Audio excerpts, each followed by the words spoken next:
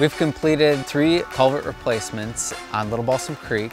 The Office of Great Waters and the St. Louis River Area Concern Program has improved contaminated sediment conditions in the estuary. We've restored wild rice on the river, and this is another example of habitat restoration through improving fish passage on Little Balsam Creek. All right, let's get going.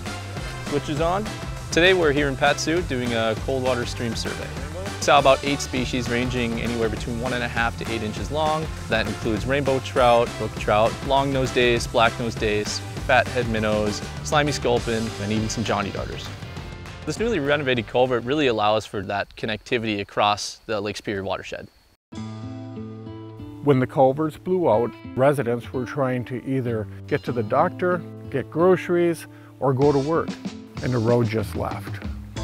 We identified these culverts as a priority site because the local community was having problems with these crossings, and we knew that this was an exceptional resource.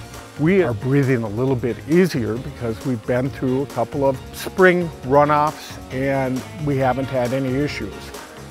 We're hoping that the habitat improvement will greatly increase our fishing potential here and the size of the fish. There's our 4-incher. I enjoy fishing all across northern Wisconsin, and this culvert's going to give me another great opportunity to get out here and find some fish.